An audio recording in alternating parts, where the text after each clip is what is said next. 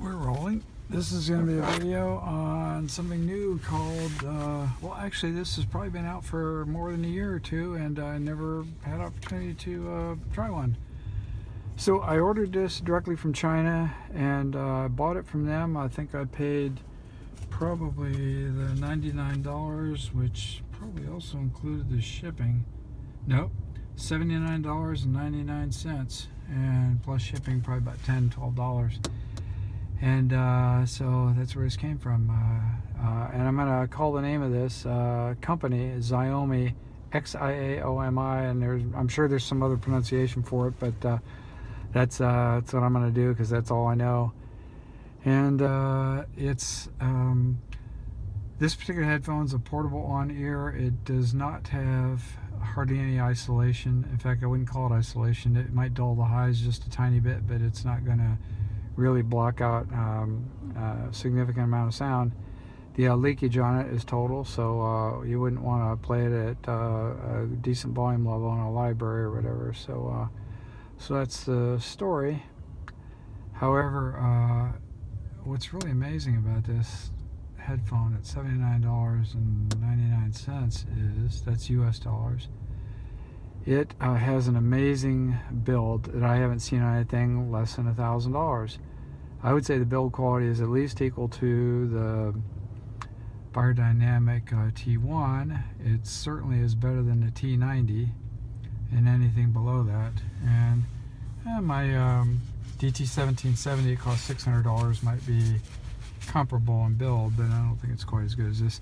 Taking this out of the box reminded me of taking the Leica X1 out of the box six years ago, and I thought it was just like taking a fine jewel out of a jewelry box. It's pretty amazing. This is mostly metal. The headband is some kind of leather or leatherette, all stitched really nice here, and we can see the MI on there, hopefully. Yeah, and it's Xiaomi, what do they call this? Let's see if they have an actual model on here. I think it's called, that's the white box. See what the outer box here says. It says, it also says one more on it. So that's getting to be a big thing now. One more and Xiaomi, I guess, are pretty much the same thing. This is called the MI headphones. Now I had the MI IEM, or in-ear monitor, and it was a very nice one, very inexpensive, like $20, $24. This is just unbelievable.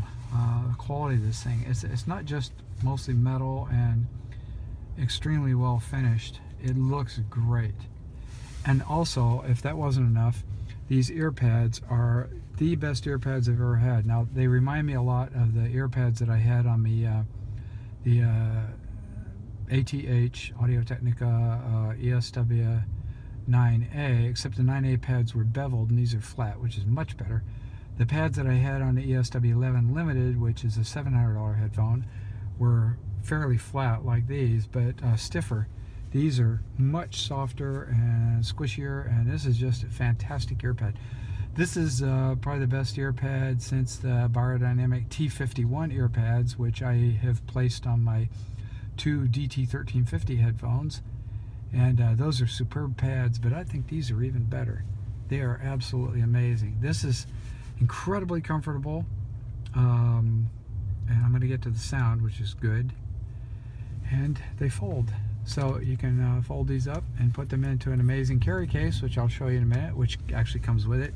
This has got to be like some kind of a, it's hard to believe that either $79 or $99 could be the normal price, because that's just, this is like a jewel. It's just amazing metal, and just absolutely incredible. There's a detachable cable. Let's see if we can find it here. Oh, there we go.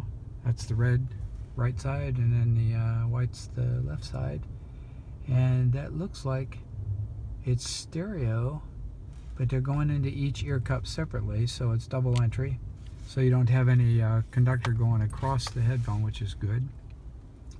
Single entry is more, you know, more easy to use or whatever, because you don't get any tangles, but double entry is always better for the sound. So this is just an amazing little machine. And what else can I tell you about it? I'm going to rave on and on about this because it has a fabric covered cable. We're not going to probably see that real accurately here, but if we can see that here, it's fabric covered, it's all woven. And then on the end, of course, we have the mini plug, and it has an extra conductor on it. I tried the box on here. This is the control box, and it almost looks like a three-piece on here, if we can see that. It has a microphone, of course. It looks like a 3-button box, but actually only one button seems to work. Other two don't seem to do anything at all. But the center button is good for start, stop, next, and previous, and like most of those. So that's good enough for me. And like I said, it has a microphone on it. So let's open the other box while we get ready to talk about the sound. And it comes with cable, comes in the box, of course. And believe it or not, there's extra ear pads. These are oval ear pads, big ear pads that will go around ears instead of the ones that go on ears. And I've read about the sound of these. Supposedly they're more neutral or something, less bass, whatever.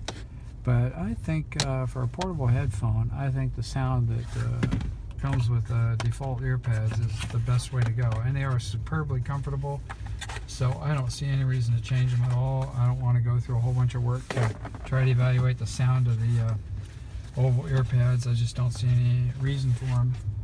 So, getting into the hard case, we have a little hard case here, and this is very small. It's a little bigger in my hand, but see if I can open this up. Oh yeah. Little clamshell case, like so. Zippers up. A very nice case. It usually comes only with expensive headphones. And this has the airline adapter, and it also has a 1/4-inch adapter, so they thought of everything here. And it's a flat-ended 1/4-inch adapter, which is the best kind. You never want those screw-on kinds. Too many shorts with those. And that's basically it for the box. And the packaging on this is just amazing.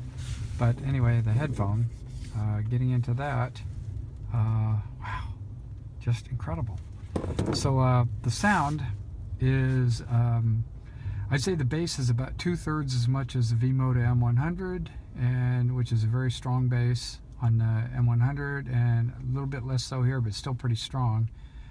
So if you're into classical, jazz, things like that, you may want to lighten up on the bass a little bit, which is fine, because when you do lighten up on the bass, you don't, the bass doesn't thin out like it would if your bass was poor quality.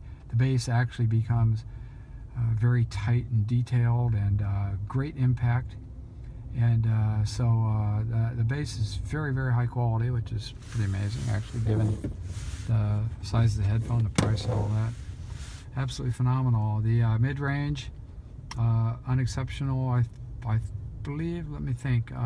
Yes, it might be a little forward in the mid-range, and I'm going to say right around 500 to 600 hertz. It's a little bit forward there. And then when you get above 1 kilohertz, kind of hard to say. The treble might be a little bit uneven, but the thing of it is that when you play these flat out of the box and you just listen, the tonality is good for music. And if you're going to use these as a portable headphone somewhere, then I don't think you'll need to change anything. Of course, everybody knows I'm real big on equalizing and stuff, but by and large, for what its use is intended for, you don't need to do anything. If you wanted to use these as a high-quality home headphone for a high-end set, you could actually do that, because you tune up the sound a little bit with an equalizer, and the quality of the drivers and everything else is so good that you could actually use this as a high-end headphone, which sounds kind of crazy, but it's true. Anyway, I can't say enough about the quality of this. It's just absolutely phenomenal. You fold this thing up, tuck it in that little box, you can throw it into anything, probably backpacks and whatever. And the range of adjustment is good. There's about an inch and a quarter of adjustment here, you can see, and I fit into the lower third of that, so about a ½ inch. It'll go a ½ inch smaller on each side for smaller heads than mine, average size head, and about 3/4 of an inch bigger, so it'll fit some pretty big heads and small heads, and great range of adjustment. Wow, I just can't say enough about this. What a find. And this thing's been out for quite a while.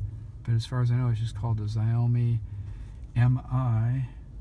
And also has the name One More on the box. So there's a lot of different things coming out these days, and under those names. Boy, I'll tell you what, I can't vouch for everything that they do, but this thing is just utterly fantastic.